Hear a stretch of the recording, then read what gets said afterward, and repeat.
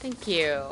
It's a pleasure to be here, and this is obviously a really important topic for us as we have been looking at the design and launch of what you all are aware, the major initiative on food security under U.S. foreign assistance. And it's particularly important because one of the very explicit assumptions that underlines the U.S. strategy for food security is that driving economic growth through agriculture really will be reliant upon leveraging private sector investment. So the role of the private sector is really central to the U.S. vision for food security as the driver of engagement in the ag sector, and in particular to get the economic growth that is, in our mind, the real route to addressing food security. So what I thought I would do is talk a little bit about some of the experiences that we have in supporting public-private partnerships, particularly around the technology arena, not trying to cover broadly all of our investments in public-private partners, but focus on the development, delivery, and application around technology. And to talk about some of those experiences that we've had in various different tools that we've been able to bring to bear from that experience. In essence, I think the role of the U.S. government has been largely around two aspects of why we've used public-private partnerships. One is clearly to invest in development and delivery of technology where the market isn't there for the private sector to do this on their own. So where there are market failures or inadequate size of markets, the U.S. government has played a role in ensuring that technology from the private sector that has application to the small-scale farmers that are our constituency does still move forward. And then secondly, to reduce the risks that the private sector face in going into underdeveloped markets in particular. So around the area of technology development, we've worked with the private sector under a number of different modalities, specifically looking at how to access technology that exists in the private sector, apply it potentially in different crops or in some of the crops that the private sector is engaged with but don't see necessarily near-term commercial markets. So one of the means of doing this, as was discussed already on the panel, is around the donation or licensing of technology, where really the private sector has had a fairly small role to play, but instead is making technology available to public institutions to further undertake the research and development of those technologies for application in Africa. And a really important tool that we have supported in this realm has been the establishment of an organization called the African Agricultural Technology Foundation. And I highlight that because it came into being explicitly out of conversations with the private sector, mostly multinational corporations, about how to improve the transfer of technology. How do we get more technology going for application in Africa? And one of the really important one of the barriers that the private sector identified was the potential liability associated with licensing technology, particularly around GM technology, genetically modified crops, but also other technologies where companies were concerned that in trying to do the right thing, they may put themselves at risk from liability concerns. So the AATF, as it's known, was explicitly designed to be a legal entity that could hold licenses from the private sector and make those technologies available in a way that protected companies from liability concerns. And they also, the goal of the AATF was to ensure that there was stewardship of that technology as it was developed and deployed, sort of ensuring that research went beyond proof of concept, as people would call it in the private sector, but really went beyond that into the actual deployment of technology. And I'll come back to that because I think that's a really important area where partnering with the private sector has been very important in helping us understand that it goes beyond that making technology deliver on the ground for producers, small-scale producers in Africa, it takes more than just funding research. It really takes the deployment of that technology. And that's an area where the private sector is strong and where the public sector is not necessarily quite as strong. A specific example of a project we have funded where industry has really just donated or licensed technology has been the development of insect-resistant cowpea. This is a genetically engineered or genetically modified cowpea variety that has a Bt gene that's been licensed from the Monsanto Corporation for public sector partners to further develop and deploy that in cowpeas for Africa, and has involved a significant network of both international and African research institutions to deploy that technology.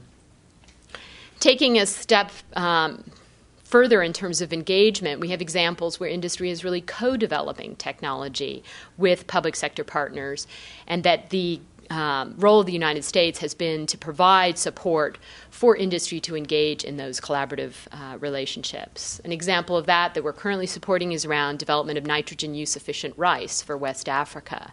This is a small biotech company in California called Arcadia Biosciences that has a technology whereby GM crops require only 1/3 the amount of nitrogen fertilizer to get the same yield.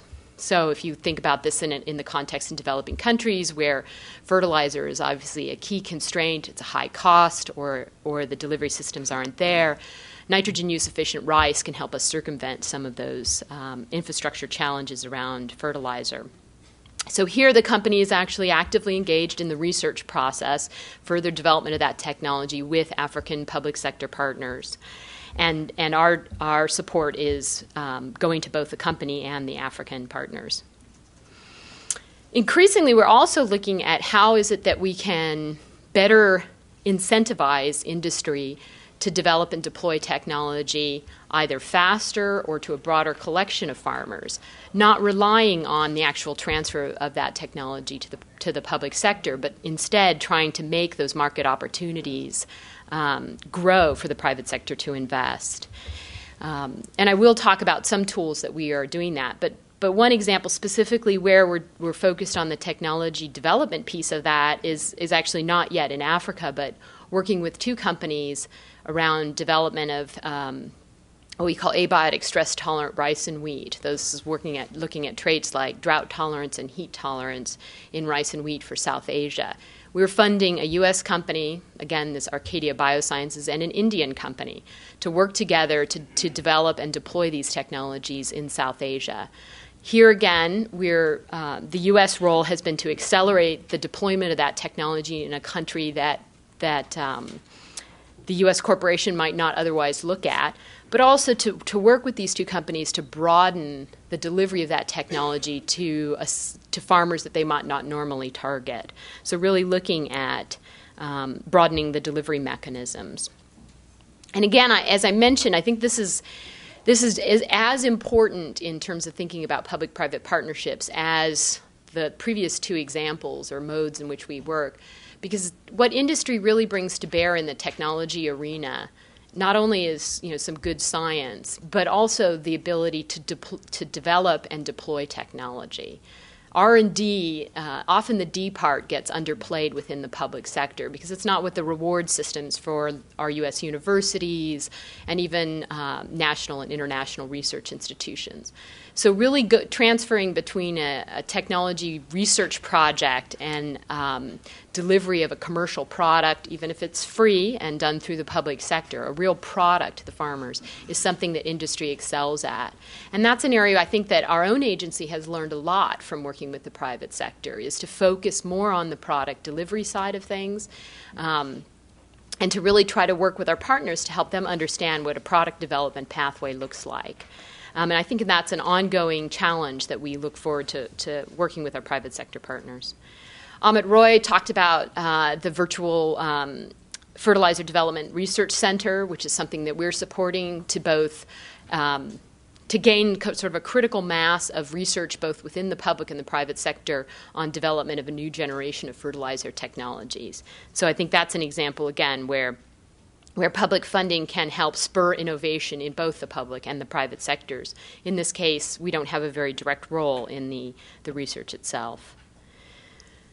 I think there was also on the last panel some very important discussions around the how we can improve the delivery of new technologies. Certainly, I think some of our work, as well as others, around the development of input industries, the seeds and fertilizer industries, the work of AGRA, for example, and the agro-dealer networks, programs such as that we support called the West Africa Seed Alliance, which is working on the dealer networks, but also in strengthening the seed companies themselves, training in good business practices, for example. Those are really critical if we're going to take technology out of the public sector or, frankly, from licenses from larger corporations that work in this arena. Those local companies are essential to the delivery of technology, and I was happy to hear there was a really good discussion about that piece of it. The public extension, obviously, is a very big part of that as well, and I think that's an area that we're just starting to look into again and sort of understand where is it that we can make some investments in extension services that go beyond just public extension, but also tackle some of the hard questions around public extension. I would also highlight what I think is an area that we need to do more of, because this is very catalytic to both the development and delivery of new technology, particularly from the private sector, and that is around regulatory reform and development. Seed laws, fertilizer laws, and biosafety laws in particular have very significant impacts on the transaction costs that companies face in trying to introduce new technologies. Particularly in a place like Africa, where you have very small markets, if each country has its own regulatory procedures, it becomes a very significant transaction cost that, in fact, reduces the market size for industry. They're not going to go into 3 or 4 countries that may be neighboring and do the exact same regulatory packages all over again. And so getting harmonization of regulations, streamlining regulations so they make good scientific sense but don't hinder private sector investment is a key and very scalable investment that the public sector can make. And it's an area where I think we have a comparative advantage, one government talking to another about how we can help governments in this arena. I'd just point to some specific examples around the area of biotech regulations or biosafety regulations. We've been very actively, as I've already mentioned, in development of GM crops with African and other countries. But I think probably from the private sector's vantage, probably the most catalytic investments we've made have been around helping put in place regulatory systems, working directly with governments. For example, in Burkina Faso, which is now commercially growing biotech cotton, our investment was not at all in the technology. It was helping the government of Burkina Faso put in place the regulatory systems to train their regulators to be able to implement them with all caution, with all the appropriate cautions. Similarly, in Kenya and Uganda, our work around development of regulatory systems has allowed companies to come in to test cotton and maize as commercial products in those countries as well. So I think that's an area where we will be continuing to play an important role in moving technology from the private sector. Lastly, I thought I'd talk a little bit about an area, again, where I think that there will be growing opportunity for the U.S. to move technology forward, both in terms of helping farmers, but also in helping the industries that surround the agriculture sector. And that is the area of financing. Clearly, at the farm level, the adoption of technology is linked up with the ability of farmers to purchase improved inputs, to take the risks associated with adoption of new technology they may not have a high level of confidence in. And so I think we're increasingly looking at ways in which we can use finance as a tool for helping farmers adopt technology at higher rates. Vouchers and subsidies for vouchers as a form of subsidy for accessing improved seeds or fertilizer is a controversial topic, obviously, one we've at AID also have some fairly strong opinions about. But I think there's still a lot of room for innovation in looking at how do we target vouchers as a transitionary tool to help small-scale farmers take the risks associated with adopting technologies that may dramatically enhance productivity, but may also have risks associated with that. So a couple of innovative things that we're doing in this arena. We've funded a pilot with CIMMYT, the International Maize and Wheat Center in Kenya, to look at how would we target vouchers for purchasing commercial seed, maize seed, hybrid maize seed. And our motivation for doing this was that Kenya is currently testing a biotech variety of maize that's insect resistant. And that maize variety will only be introduced in hybrids. So the question is, how can we expand use of hybrids in a way that makes this technology available to farmers who don't currently purchase hybrid seeds? And in fact, looking at how you can use vouchers to segment the market very specifically to allow more farmers, through the use of vouchers, to gain access to this technology. And I think the jury is still out in terms of how vouchers can best target the population of farmers that we're aiming at and not necessarily displace existing commercial markets. Perhaps more importantly, I think some innovative work that we're doing with IFDC and one of our land-grant university projects is looking at linking input subsidies to saving programs. So very specifically looking at the question of how do you transition out of input subsidies? How do you get farmers to take that, hopefully, added productivity boost that they get from use of improved technology, in this case fertilizers? They make more money. How do you get them to save and invest that money so that they're not dependent on vouchers in future years? And I think that's the kind of targeted use of vouchers that I think we look to play a role in moving forward. We're also very engaged in expanding our work around the innovation associated with use of weather-indexed insurance as a tool to help farmers manage some of the risks. Anyone who works in ag research knows that more marginal farmers, smaller scale, poor farmers, are often very technology averse because they need to manage risk over the long haul, risks associated with bad weather conditions in particular. If the rains don't come at the right season, they'd rather have a maize variety that maybe doesn't yield as much, but that weathers the drought a little bit better. And we know this from a lot of years of research. So developing weather-indexed insurance tools that target smaller-scale poor farmers. We have 2 pilots going, one in Peru and one with pastoralist livestock producers in Kenya, in northern Kenya.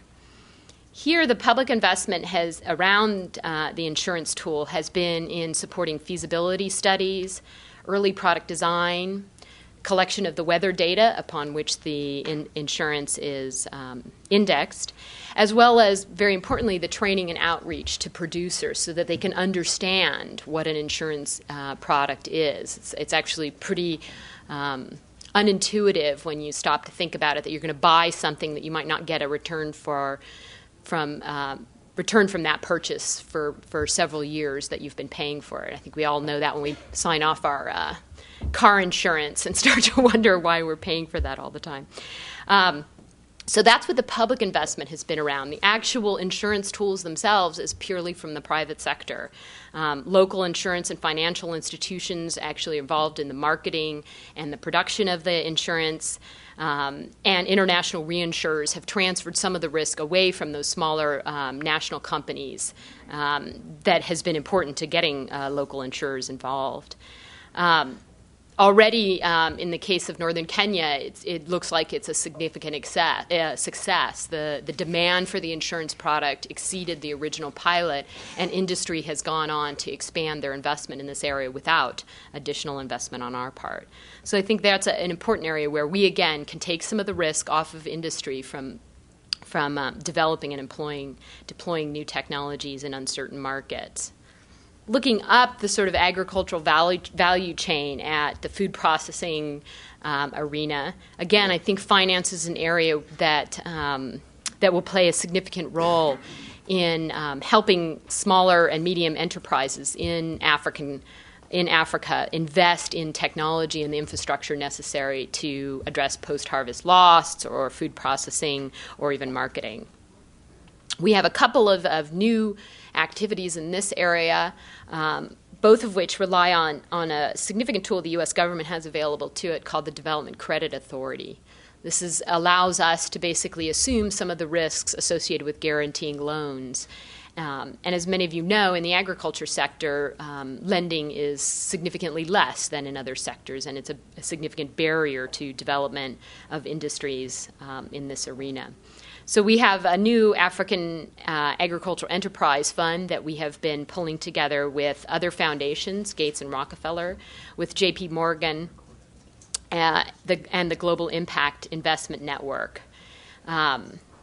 We anticipate providing $16 million of debt guarantee to this fund through our Development Credit Authority, and hope that that will mobilize an expected $165 million of private sector financing. So for a relatively small investment on our part, we hope to catalyze significant private sector investment that will be particularly important, again, to developing the industries around agricultural like things like grain storage, transport, processing, and some of the market infrastructure as well. We also are on a smaller scale working with Root Capital under our Development Credit Authority to invest in smaller and medium-scale enterprises, probably smaller industries than under the Enterprise Fund, specifically around the ag sector as well.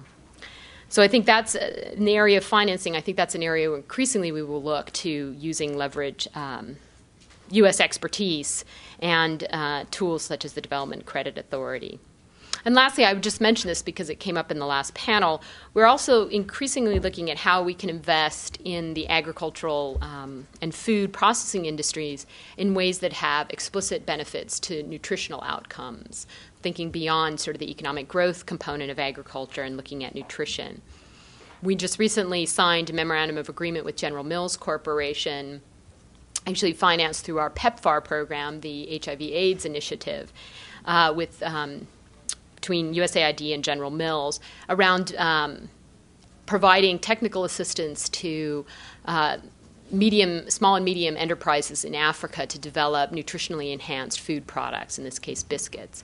And I think we're looking to do more of that type of activity, working with a broader range of both U.S. and international-based food corporations, as well as working directly with African corporations around development of specific food products that address nutritional deficiencies. So it's another example.